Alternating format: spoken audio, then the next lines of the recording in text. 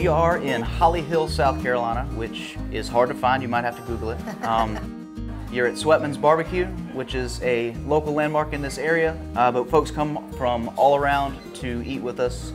We offer a pretty unique menu. We do whole hog barbecue over a wood fire, also southern sides, hash and rice. It's pretty basic stuff, but it's good.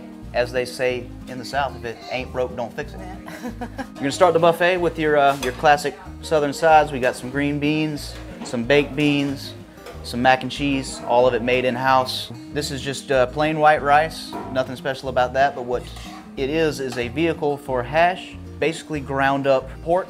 It's cooked down and it's simmered with spices and seasonings and some secrets that we can't really tell you about. Mustard sauce is another thing that makes us unique. Not many barbecue places will do a mustard-based barbecue sauce as their main barbecue sauce. And doing the whole hog, we don't want them to dry out, cooking 12, 14, 16 hours at a time. They're gonna start skin side up. All that fat will drip down and it'll kind of marinate itself while it's on the pit. Once it's flipped, then you risk things starting to dry out a little bit. So what we'll do is we'll take that mustard sauce and we'll do a little basting, probably once or twice an hour. It's really more of a feel type thing. And the guys back there cooking, it's more sight than anything. If it looks like it needs some, it probably does. Once it comes off the pit and it gets shredded up, then obviously it's got that little bit of a yellow hue to it because of the mustard sauce that's already mixed in. Because it's the whole hog, you have a whole bunch of different types of meat going on. You've got shoulders, you've got hams, you've got loins, you've got the belly, which is everybody's favorite. That's where the bacon comes from. Rib meat, all that sort of stuff. What we do, you can notice that this here has a little bit more of the charred bits. It's a little bit darker colored. This one is looks a little bit leaner. It's a little bit lighter colored. That's exterior and interior portions of the hog. We separate it out because that's the way it was always done. When we took over the place, they had been separating it out.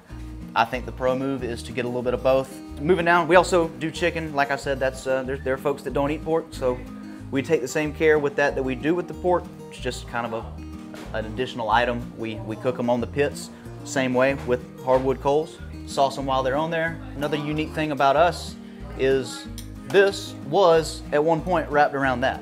The meat comes into here for service, but then you've got all that beautiful skin left over.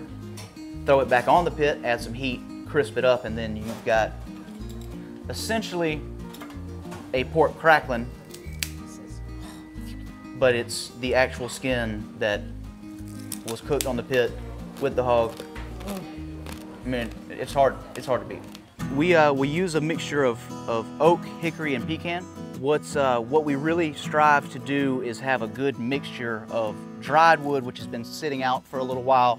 It's had a chance to get all the moisture out of it. It catches faster, it burns faster, and it burns hotter. But once you get a bed of coals, you need them to stay hot for a long time so they'll cook the pigs. That's where the green wood comes in. Fresher, recently felled trees that still have some moisture in them, they burn slower, they smoke more, gives you more flavor, and also extends your cooking time. Cut them to about this size so they're easy to handle.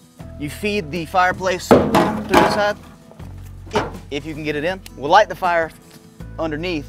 That'll burn. There's a big steel grate right about here, and as it burns, the embers will fall so you can use your shovel to get the coals under the pits. Got 1, 2, 3, 4 pits here and 4 pits going back in an L shape in the other building. Once everything's laid out, we've got a bed of coals, we've got our temperature where we think it needs to be. We'll drop these hoods, and then you just kind of monitor everything from the thermometers on here. We get customers from all over the world tell us how good it is, and it's gratification for all the sweat that goes into it.